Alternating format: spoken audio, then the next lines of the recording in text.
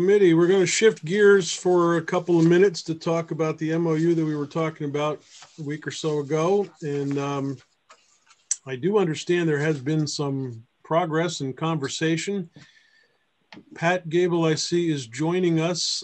She had asked to be part of the conversation. Pat, I don't know what time you actually signed on to this Zoom conference, but if you were listening to the tail end of that story, you would have heard the story of a Black man who had been in the Revolutionary War and had to go 3 years to try to get his pension in the Vermont court system. I didn't want you to come away thinking that that's normal for the course for us in the court system right now. I'm sorry I missed that story. It was a great story. It really was. I don't want to belabor this or spend a whole lot of time this afternoon if it's not necessary, but Pat, this is your first time here. I didn't know whether you wanted to weigh into the conversation. I do understand that Commissioner Fitch and Sergeant at Arms Miller have both been communicating with each other, and that the court system is the third leg on that stool, if you will, for completing this MOU. And I don't know whether you've had conversation with the two of them or not, but I was going to at least give you the opportunity to say what you know and what you'd like to see happen. So I know what the last MOU says, and I also I'm also very aware how important it is that the Sergeant at Arms and the Commissioner and I have a good collaborative understanding of how to work together on Capitol complex security. So I'm not aware of any particular issues that have come up, other than understanding that it may be time to renew the MOU. And there are certain environmental issues. I don't mean environmental issues, but certain circumstances that have arisen lately where we want to pay close attention. So I think the one point I would make before stepping back and letting others more knowledgeable about the recent discussions go forward is that I think the people who report to us in security have a pretty good working relationship, and I think are providing good support to us. I know I would have appreciated maybe having 1 or 2 leadership updates a few weeks ago in terms of what circumstances were. And so that would be the one issue, is remembering that it would be important.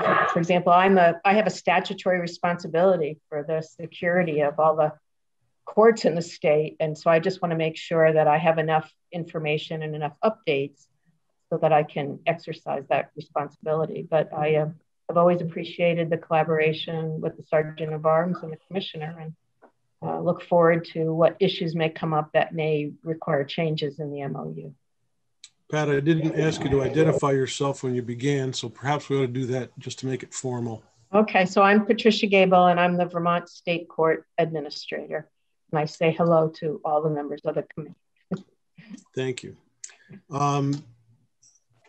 Jennifer Fitch, Janet Miller, I don't know which one of you would like to go next. I'm happy to have Janet go next.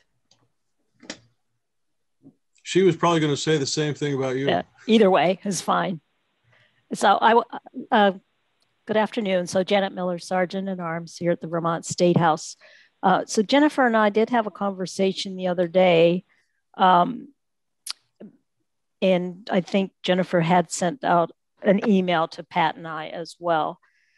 But I think the place that we landed, and Jennifer, just chip in anytime that you want, but Jennifer was going to take a stab at putting her changes into the existing MOU and then kind of pass it, maybe check it out with people she needs to check it out with, and then pass it along, and then we could add something. Or if we had something just to put it in, we just have to have a starting place of somebody to look at this MOU.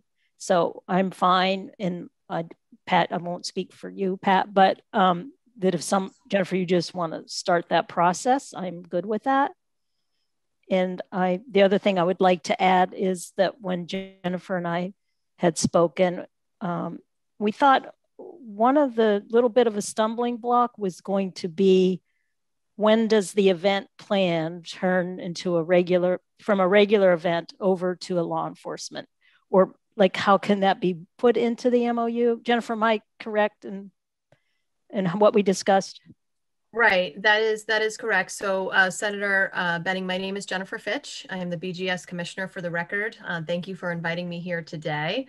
Just to give everybody, everything that Pat and Janet has said is true, which is I actually called both of them last week and had a short conversation letting them both know that we were going to be revisiting the MOU. And I did follow up with an email on Friday, basically just reinforcing what I had said to both of them over the phone. And I also had an internal meeting this week with our legal counsel, as well as Bill McSallis, who is our director of the Office of State Safety and Security. And so, yes, all of that is true, and we are advancing as quickly as we can. After reflecting from our meeting last week and learning about mutual aid, right? I'm a new commissioner, so I'm learning these things as I go. And then rereading the 2016 MOU, what it clearly does is it clearly redefines our jurisdiction in terms of judicial branch has jurisdiction within their courthouses. The Sergeant at Arms, Janet, has jurisdiction within the State House, and then the BGS Commissioner has jurisdiction in state-owned buildings that's underneath the jurisdiction of BGS, as well as all grounds. And so it sort of reinforces the statutory authority of the three of us. And then it also discusses that the Sergeant at Arms has the authority to basically act on my steed, if you will, and that is to reinforce state facility rules. So I have a number of state facility rules that BGS has established. And through that MOU in 2016, it basically says that the Sergeant at Arms may reinforce those rules on the State House lawn.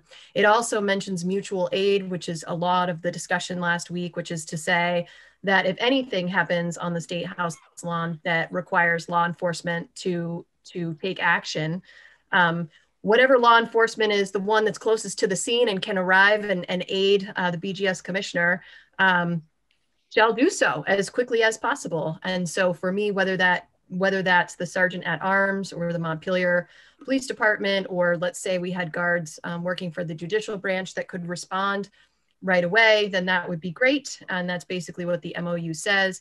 The other thing that it notes is that we will, and this is where I think we really should spend a lot of our time, which is it talks about having, communication plans, and it talks about developing plans in general. And to me, kind of reflecting on the last 4 years in BGS, I think that's really the area where we have the most opportunity to improve, because I can't speak on behalf of the prior BGS commissioner, and he definitely led sort of the safety and security component. But being a casual observer in the background, I don't remember or recall many meetings between Patricia Gable as the court administrator or Janet Miller as the Sergeant at Arms. And one of the things that Bill and I talked about that we think is a real opportunity is to do just that, and that we should be meeting periodically, and that we should develop a communication plan, and that we should be talking about how we plan for events, whether they're planned or unplanned. And so there's definitely a lot of opportunity for us to work much more closely and collaboratively together. And I'm dedicated and committed to doing that. So, so in terms of reflecting on the MOU, from my perspective, it contains sort of all the aspects that I would be hoping to have within the MOU from my perspective. I just want to add a little bit more in there around communication, but and notification and concurrence. But other than that, which is just a very minor modification, which I plan to make this week, hopefully, and get it to folks next week, that would really be the only aspect that I would recommend changing at this time. In addition to, like I said, outside the MOU, really focus on that coordination and that communication and that planning and coordinating and working together. The thing that I am concerned about putting too many fine details into the MOU itself is that it constricts our ability, right? Whatever we put in there is sort of what I would call more rigid, versus us working together outside of the MOU is much more flexible, which means we can be a lot more dynamic, right? And we can modify our plans as needed to address whatever may be occurring at the time. So, so we are very actively working on it. We're dedicated, and I am committed to working with both Patricia and Janet, both on the MOU, but I think there's a lot of work and coordination to be done outside of the MOU as well. Okay, I appreciate hearing all this, and I obviously believe all of you are perfectly capable and competent in moving forward. let me just tell you that the reason we're having this discussion right now is the MOU itself was launched through statute. And part of the legislative responsibility is to have this committee known as the Capital Complex Security Committee, which is technically involved in this discussion anyway. I don't want to use the Institutions Committee as some kind of a barrier to you being able to hammer this out. Just the opposite, in fact. I want to be able to use this committee as a conduit for further conversation if you feel it would be necessary. And we also have access to really good legislative counsel in the event that some tweaks of an MOU that you're not quite understanding might be able to be resolved with legislative counsel chipping in with whoever the counsel is that you're hiring around the table. And that's not to insult anybody. We just happen to have a group that handles drafting things like that a lot. So there's some experience there if you need it. Our committee is going to get a lot busier after the 19th of March. That's crossover date for the capital bill to come into our room. And so we're going to be really occupied after that, but I'm going to hold open the week of March 9th, just in case you need to have any further discussion or want to flesh something out. I'll leave a spot there available in case you do, but I'll just keep my fingers crossed from here that everybody's talking and able to finish up a product. Anybody have anything else, questions, comments, or whatever?